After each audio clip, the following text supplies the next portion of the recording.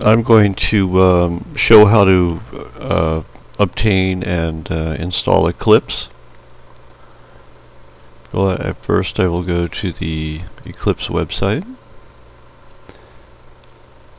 and there's a link right here. Download Eclipse. That's convenient. Eclipse IDE for Java developers. Many of these are different packagings of Eclipse, different collections of the Eclipse plugins and features. And this is, for this course, this is a good choice. So let's go ahead and do that. And let's take a look here. This is, I have a 32-bit Windows. I'll click on that, and let's go ahead and download that.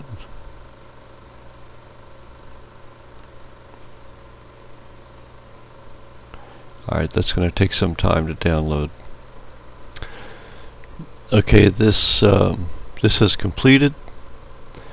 Here's my download. I can extract that.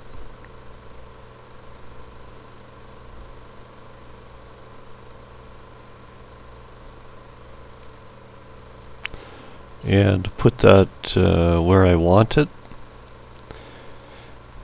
There is no installation program for this. Basically, you just unzip the download. Okay, I put the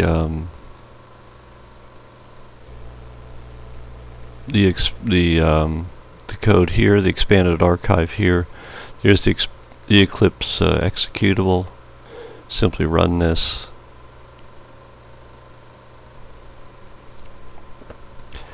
The first time you run Eclipse, or actually at any time you run Eclipse, it wants to know which folder to use as a workspace. And I usually have several workspaces, so I do not check this box, so that I always go through this screen. This is the default suggestion. I'm going to accept that.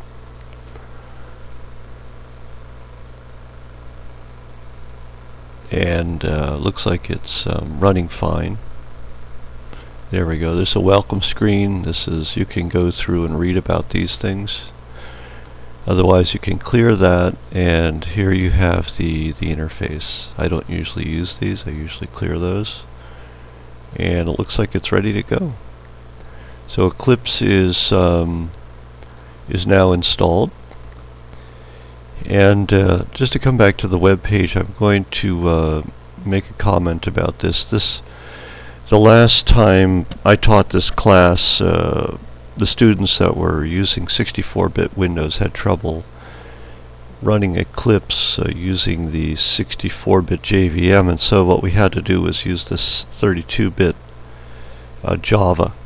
I don't know if that's still the case, so that's an open research problem. The issues related to that problem may have been resolved already. So once again, I'll leave this comment up here, this particular issue, 64-bit Windows, and that's an open question right now. Whether that's at some point they're going to fix the problem, and then I can remove this from the book. So here's a section that talks about walks you through the procedure of adding some file types. So let's go ahead and do that. We want certain files with certain extensions. These extensions in particular, we want files with those extensions to be opened automatically using the text editor that's built into Eclipse. So I'm going to start up Eclipse, and I'm going to carry out this procedure here. So we need to go through Windows and then Preferences, the General branch here, go into Content Types, and set these patterns to be the patterns that will be associated with the text editor. Alright, I forgot to check on that. We'll need to restart Eclipse.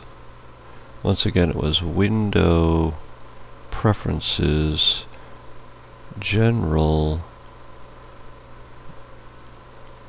content types, and so was it text? So we select the text node here rather, and click on add, and this is I think we need to do these one after another, so let's go ahead and do that. So star.sql is one, and star.inc for include is another one, and star.css, whoops,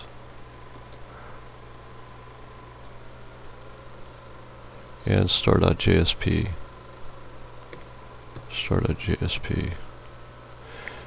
Okay, now from this point forward, when we open files with those extensions, we'll open those by default with the text editor.